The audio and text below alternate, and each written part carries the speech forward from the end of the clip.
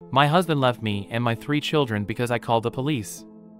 A little backstory: I, 27F, and my husband, 26M, have been together for 4 years. I have 2 daughters from a previous marriage, and we have a son together. I work a full-time job during the day, and throughout most of our relationship he has been unemployed. I made him get a job as we started falling behind on bills, and I was both physically and mentally exhausted. Once he started working, he would work overnight and take care of the children during the day while I was at work. The problem comes in when I found out that he would take a nap around 11 a.m. and stay asleep until I got home around 3 p.m. Most of the time he would take the 3-year-old, which is his son, to the bed with him and lock the 4-year-old in the kids' bedroom. He would usually give them a communal bowl of dry cereal before deciding to take a nap. Since the 4-year-old was locked in her bedroom whenever she had to go bathroom, she had to make the choice of peeing herself and getting in trouble from him for having an accident, or take her pants off and pee the floor. Due to this, the kids' room reeks of pee. We recently had an ice storm that pretty much shut down the city, as the city we live in a city that doesn't really get ice/snow often. I was stuck at work because I was already at work when the snow/ice started. His work closed for the whole week, and schools also closed the whole week, leaving him alone with all 3 of the kids. We have 1 working car, and it is in his name. That is important to the story. On Tuesday that week he made me drive home on the icy roads in a car that I have never driven on ice or snow. I told him that I was not comfortable driving home in his car, but he said that the kids were driving him crazy and he needed me home. So I drove home on ice so thick that you couldn't see the lines on the road. The car did not have 4-wheel drive. I made it home safe and told him that since I made it home that I will still go into work on Wednesday. His response is that I wasn't allowed to drive his car for the rest of the week because he did not want me to go back to work. That caused me to call out for Wednesday and find someone willing to drive me to work Thursday. Since I was home all day Wednesday, I know the kids did not get locked in the room and they got fed 3 meals plus snacks. It was the first time in a while that they did not come to me saying that they are starving. Thursday comes and he takes his nap around 11 like usual. The difference is that his work was debating on opening the day depending on if they had enough staff to make it in. So he calls me and asks if my grandparents or aunt could take the kids for the night. When I told him that they are going to have to talk it over, he said never mind and went back to sleep. At that point he had told me that he gave the kids some rice for breakfast and a Nutri-Grain bar before nap. 3 p.m. came and I could not get a hold of him.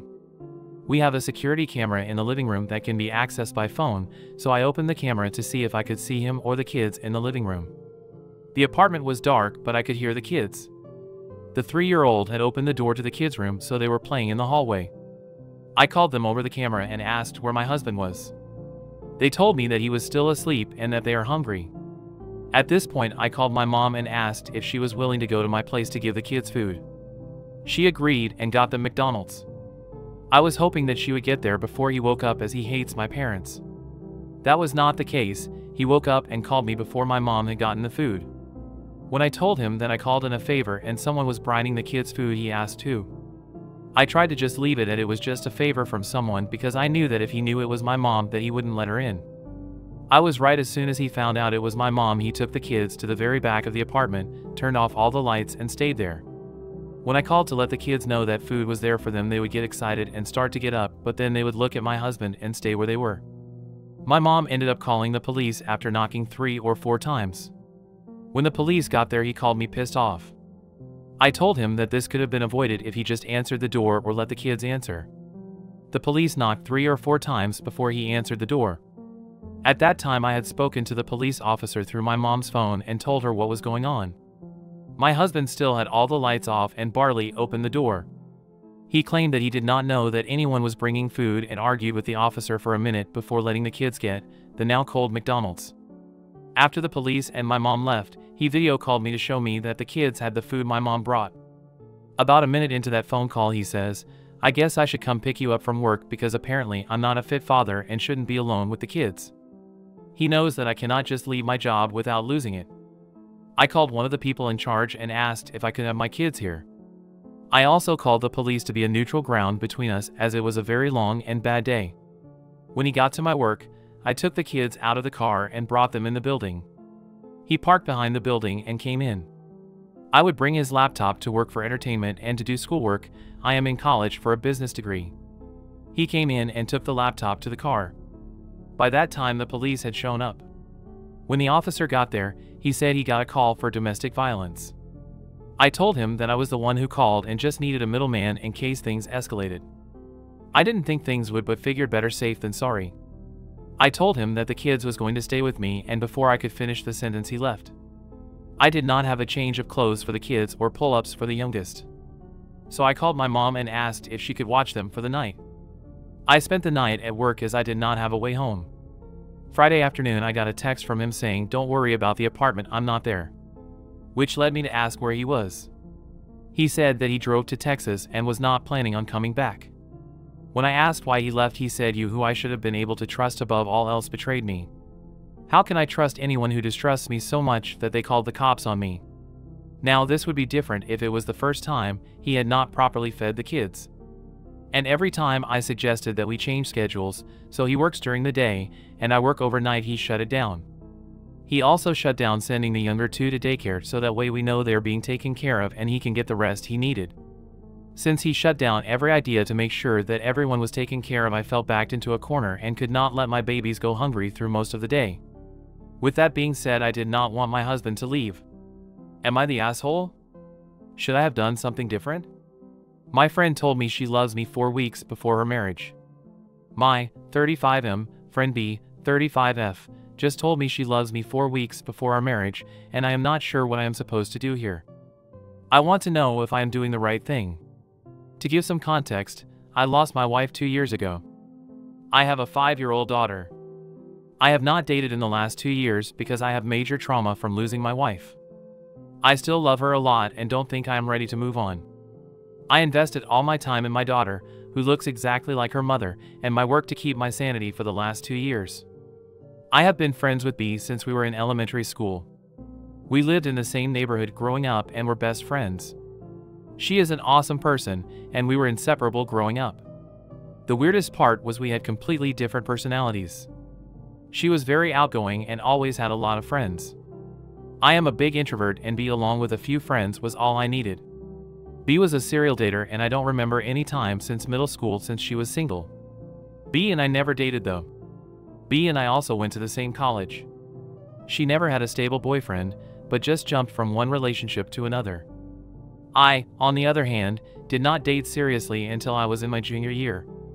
When I met my wife, she was a freshman and we hit it off instantly. We fell for each other and spent all our time with each other.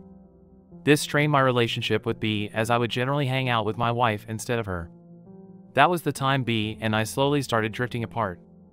After college, I moved to a different town for my job, and B and I occasionally messaged each other, but nothing beyond that. B attended my wedding, and that was the last time I saw her. We kept in touch, but mostly by commenting on each other's pictures or keeping each other updated on significant life events. B did reach out to me when my wife passed away, and we talked on a phone call. Last year, B and her fiancé moved to my city. I was still grieving, and both have been amazing support for me and my daughter. My daughter loves dancing, and B helped me enroll her in dancing and gymnastics classes and sometimes takes her to them. I also became good friends with her fiancé, who is indeed an incredibly good man. My daughter also loves Auntie B, and B sometimes helps me babysit. Last week, B came to my house and asked if we could talk. Her tone sounded serious. She told me that over the last few months, she feels like she has started to develop feelings for me and is not sure anymore if she wants to go ahead with the wedding. She felt I also had started developing feelings for her. I told her that I'm not ready for any relationship before I could deal with my mental health, for which I go to a therapist regularly. She tried to convince me that she loved me, we are soulmates, and she felt that we were meant to be together. However, I do not have the same feelings for her. I love her as a friend, but nothing beyond that. We were both emotional, but she said she was glad we talked about this. She left after that. B called me that night and told me not to talk about our conversation to anyone. I thought a lot about it and decided that I would not tell her fiancé about B and my conversation from last week. I feel it's their relationship, and I do not have the right to ruin their moment if B decides to go ahead with the wedding. However, I feel guilty that her fiancé does not know anything about this and is going into a marriage where B might not be fully ready for it. Can you guys give suggestions on what I should do in this case? Am I an AH for not telling her fiancé about our conversation? Update. A month ago, I, 35M, wrote a post regarding my friend Bree, 35F, telling me that she loved me only 4 weeks before her wedding. The last month has been crazy and my whole world has turned upside down. Again, for context, I lost my wife 2 years ago and we have a 5-year-old daughter. Bree and her fiancé Jason, 33M, moved to our town a year ago and we have reconnected as friends, and they have done a lot to cheer me up during this year and bring my life to normalcy. After Bree told me that she loved me, I told her that I was still not ready to move on as I still miss my wife. She said she understood, and I did not hear from her or Jason for a few days. The guilt was killing me, as I was not sure if I should tell Jason about what she told me. Thanks to everyone who commented on the post, it helped me think the situation through. I finally called Bea after a few days and asked her to meet me for lunch. I talked to her and asked her if she was going ahead with her wedding. She broke down and told me she was not sure. I told her that she should at least talk to Jason regarding her feelings and not be dishonest with him. I also assured her that I would not say anything to Jay, but I just wanted her to be happy. She said she understood and left. That night I put my daughter to sleep and was watching TV. Around 9:30 p.m., I heard a loud knock on my door, and it was Jason. I opened the door, and he was in tears.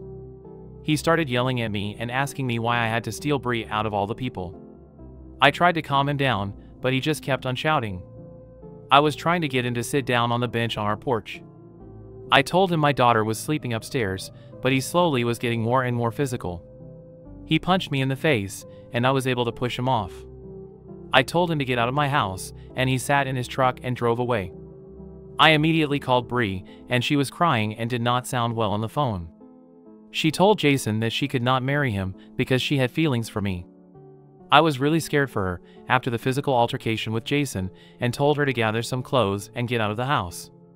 She did that and came to my place. I just didn't feel she was safe with Jason. I consoled her for almost 2 hours and was able to get her to sleep. The next morning, we had to call her parents to let them know about what had happened. Bree kept a brave face, but I could see how much she was hurting. Her parents asked her to take a few days off and immediately come back home, and she did take a flight in the evening to go home. Over the next 2 weeks, the wedding was called off. Bree and I were talking every day and she was just very exhausted. She talked to Jason a few times and kept on asking her to take more time to think. However, I think Bree just wanted to get out of it and decided to just break it off with Jason. Currently, Bree is staying with us for the last 2 weeks. She still has a job here and started going back to work last week. I have talked to Bree in detail about what happened. Bree told me that Jason and her were dating on and off for the last 4 years. Jason is not very career-oriented, and Bree is very good at her job. She felt he was a nice and reliable person, but was unsure about him from the start. She felt that she was not getting any younger, and hence they decided to get married. When she heard about my wife passing away, she just felt really bad and wanted to be around me to comfort me. When she got her big promotion, which meant she could work in a corporate office, she immediately chose my city and moved here. Jason also moved here and got a new job. She never had any romantic feelings for me back then. As she started hanging out with my daughter and me, she started feeling the bond we shared when we were growing up. Except, I was the broken one and she was taking care of me. She said that she realized that she was enjoying her time with us more than with Jason. She realized she made a mistake with Jason and what she wanted was right in front of her. Hence, she slowly started thinking about me in that way and finally told me about it. She knew her relationship with Jason was over the moment she confessed to me. It's a shitty situation, but I'm glad that she realized that before getting married versus after.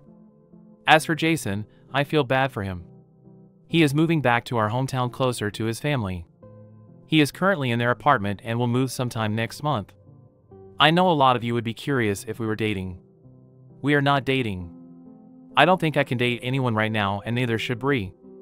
She is my friend, and I am happy that she is staying with us and plans to be here until everything is sorted out. My daughter loves having Auntie Bree around too, so that's a bonus. Plus, it's really nice to see her slowly get back to normal. Thanks again for helping me during my last post. Cheers! What's your advice for this situation?